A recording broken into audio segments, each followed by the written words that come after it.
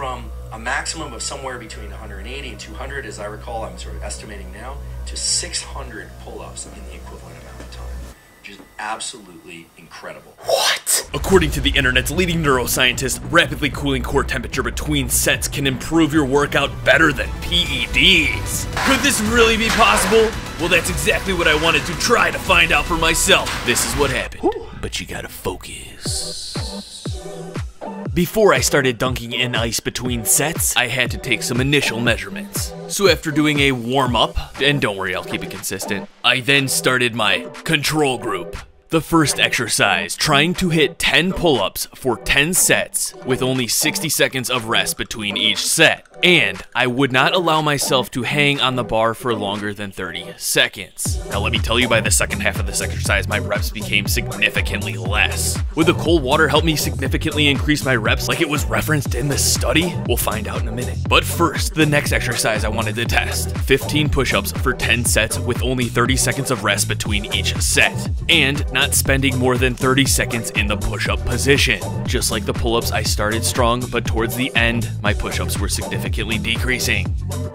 And then getting warmed up for the next exercise, which was squats. Really quickly, huge shout out to Bells of Steel for hooking me up with these bumper plates. Who couldn't always use some more bumper plates? Bells of Steel is a Canadian company. They make quality home gym equipment at an affordable price. In fact, this entire power rack right here is actually Bells of Steel, and I've been absolutely loving this thing. If you are interested, I have an affiliate link in the description. Thank you, Bells of Steel. With that being said, let's get to these 10 sets of squats. Trying to hit 10 reps with 95 pounds. But with only 30 seconds of rest between each set. And very important, not allowing myself to take longer than 30 seconds on each set. And just like all of the other exercises so far, towards the second half of the sets, it became increasingly difficult as my body struggled to hit 10 reps. And then after all of this, I tested my max hang time for 5 sets, with only 60 seconds of rest between each set. Come on, bro, look enthusiastic. You know? But wait, don't forget a bonus set of bicep curls. AMRAP. And after just one set, I was done. That was a savage workout. I'm like exhausted now. We're gonna come right back to it, but next time with some ice. And that I did 48 hours later, acquiring some buckets and some ice. Filling 2 buckets with just cold water and then 2 buckets with ice. Why these 2 options? So when the effect seems to be wearing off here, if there's any, then I'm gonna jump to this, and maybe I'll even get an extra shock out of the system to give more adrenaline, and that might even play over into more muscular strength as well. It's like light speed, ludicrous speed. So did it work? Let's find out. After doing the exact same silly warm-up, I situated myself for the first exercise. Pull-ups. Let us begin. So I did the first 2 sets without any cooling because in the initial test, I did the first 2 sets with a full 10 reps. And I didn't want to overdo the cooling too early on. Oh man, should I use it? Let's do it. So just dipping my palms the first time, I actually did feel a slight cooling sensation.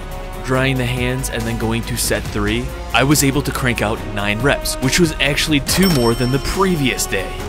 I just did the palms, maybe I want to go a little bit more deeper because I still feel pretty hot. Going in, out, go.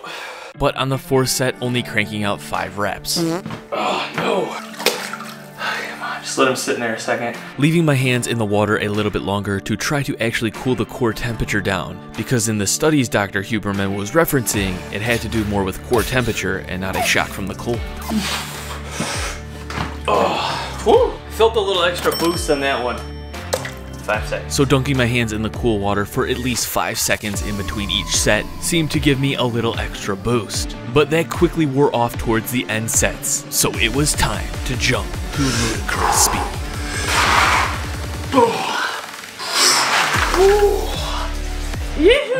And right after this, I noticed an adrenaline rush throughout my body, straight to my head. I felt like I had more power on the first pull-up, and then it kind of became a struggle. But I still ended up getting more reps on the final sets compared to the initial test. Whatever, it's push-up time now. So moving on to push-ups, with my arms being residually cold from the dunks during the pull-up exercise, I did the first 3 sets without any cooling. But then, we need to dip. Okay, 5 seconds. Oh, arms up to the triceps, feel better. Ooh. 30 seconds is going quick. So with only 30 seconds of rest between each of these sets, 5 seconds in the cooling bucket accounted for 1/6 of my rest time, and drying off my arms pretty much accounted for the rest. Regardless, I did feel a slight boost after the first cooling dunk, and with the push-ups, it felt like going deeper in the cooling buckets gave me more of a boost. Oh no! But with such short rest times, I felt like my muscles were still really heating up. We gotta go ludicrous.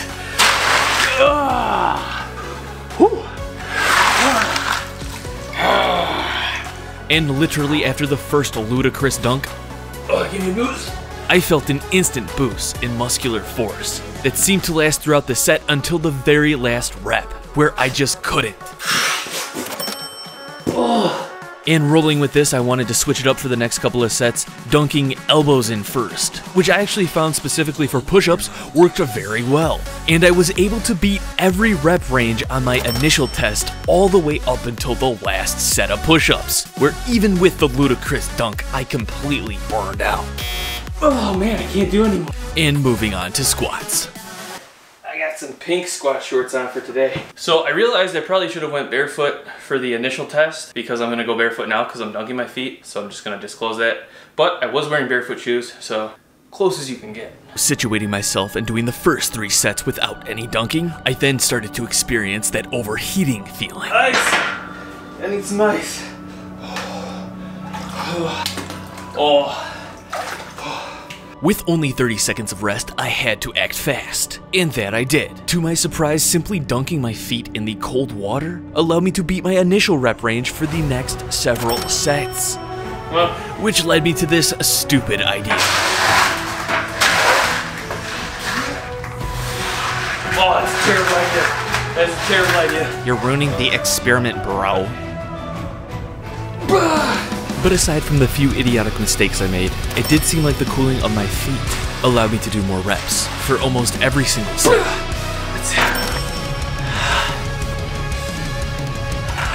With only 3 minutes of rest between each exercise, I tried to transition to each as efficiently as possible. For the max hang time test, I used just the 2 ludicrous buckets, not just dunking my hands for this exercise, but leaving the buckets available to dunk my feet intra-set in order to possibly give me an additional adrenaline boost or potentially rapidly cool my core down so that I could hold even longer. Well, did it work? Well, I actually ended up holding for more time on the first 2 sets, and then the final 3 were about the same. I hit a wall. Man, it's just like coming over me, like the exhaustion. Still gonna do a bonus set of bicep curls, don't forget.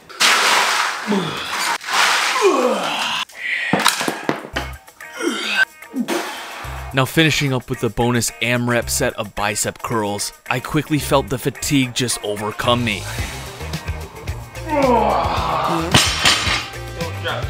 Now something additionally crazy I noticed after all of this ice dunking with the exercises was the pump. Was it greater than before? It certainly felt so. Yo, did that maximize the pump in any way? I don't know. So how well did this intra-set cold exposure work? Well, after recording some cringy cold exposure B-roll for this video, I analyzed the data, and this is what I found. What is up, home slice? Alright, looking at these results, control group in the red and then the cool dipped in the blue, we can see for every set that we started to decrease below the maximum, it seemed like the cooled group was slightly more, with exception to like 1 or 2 sets overall. And if we add up all of the reps before and after and we compare the two, we can see there is approximately a 12% increase in total reps for pull-ups, about a 9% increase in total reps for push-ups, a 15% increase in reps for squats, and about a 9% increase in overall max hang time. Alright, I know what you're thinking, there's plenty of things that could be wrong with this experiment. So you could potentially argue that ice and water had nothing to do with it. It was the fact that I was just used to it from doing the control test first of all, going into the testing phase. Another thing you could be thinking is, bro, you essentially only tested muscular endurance. What about brute strength? But everything is kind of a pie. Some muscular endurance plays over into muscular strength, vice versa. If I can increase my overall workload at what appears to be my same effort, then maybe I am increasing my strength.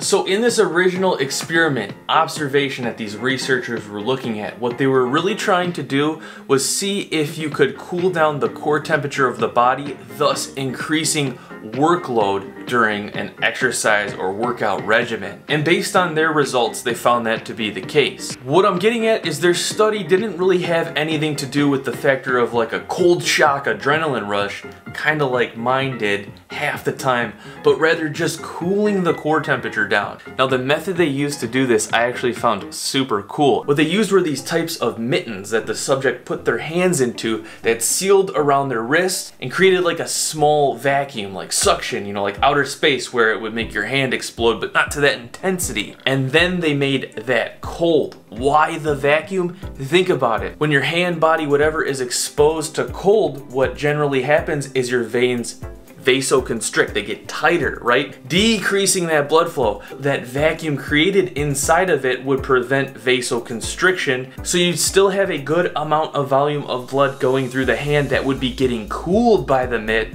which would then cool down the core body temperature faster than just dipping your hands in ice or something like that. So really overall the conclusion based on these studies is that your body likes to perform within a certain temperature range, and if it overheats too much then your performance goes down, but if you can cool yourself back down to that optimal range then you're going to perform better, longer, get more work volume done, and that over time working like that can improve strength, endurance, etc. But now when I think about that, all these technology, this mitten and all this stuff, my argument to that is like, wouldn't you become dependent on that tech? So based on my experience just using cool water and ice water, I did feel like it gave me a little extra boost, around 10% overall, as you can see based on the results. But something additional to note was the adrenaline rush when going super cold. If I look at some of this footage, you can see after going super cold, sometimes a lot of my reps are faster just for a few seconds and then they slow back down, which could be argued as an increase in temporary strength or at least speed. Is it actually beneficial or not? I hope you all enjoyed this video. Hope you enjoyed this experiment. If you guys don't know who Andrew Huberman is, where have you been? Check him out. Check out his YouTube channel. I'll leave a link in the description. With that being said, I hope you all enjoyed this video. Don't forget to subscribe, turn those notifications on, more videos coming out. Peace. I will see you all.